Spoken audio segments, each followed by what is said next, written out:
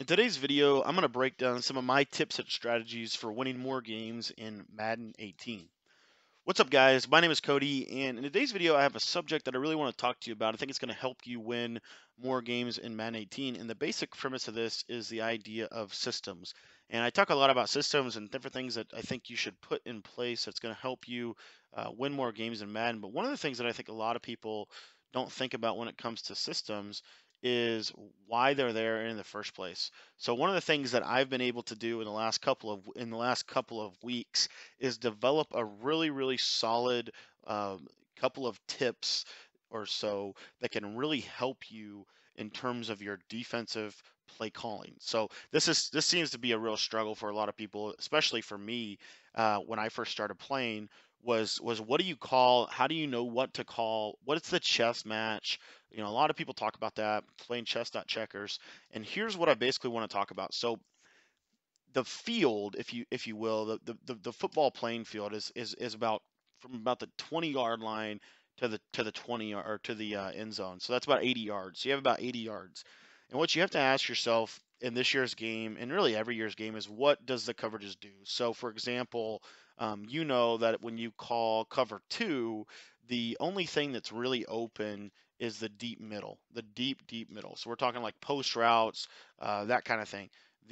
There's not a whole lot of like really big time openings like right there, that's the opening against cover two, that deep middle. As you can see there, the defense collapsed on it, we made a play, but that's the opening against cover two, is that deep seam throw right there.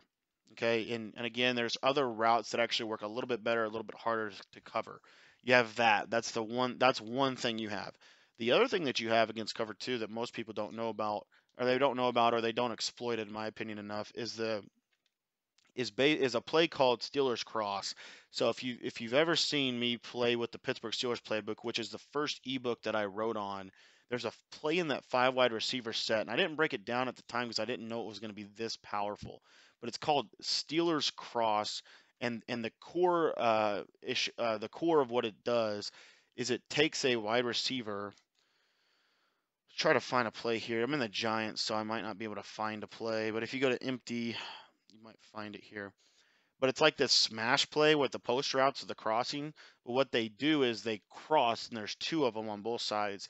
And so what ends up happening is it creates a problem because they run outside streaks. So they run the deep blues off, and they can throw them into like the curl flats area. Basically, like if you were looking at my screen here, it's basically would end where that corner route to Chris Hogan is. So it's kind of similar to a corner, but because it's a crossing route, the flat doesn't cover it as well.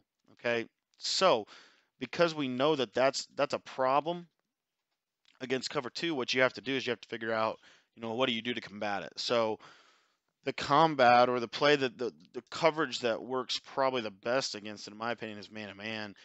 Another coverage you could do, though, is you could run the cover three, because if they don't have time to hit it, like if you had a cover three blitz and they didn't have time to hit it, you're going to be fine. And then there's like a cover. I think cover four does pretty good. Okay, but the core is that basically you have to get out of cover two. So you have to get out of cover two to stop this specific play.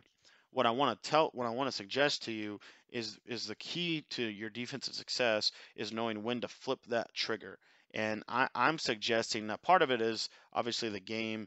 How do you decipher? But one of the things that I want to leave you with, guys, before I leave today, is something to consider. Is you want to call that play around the 50-yard line, 40-yard line mark. 50, 40-yard line mark is when you want to switch it up.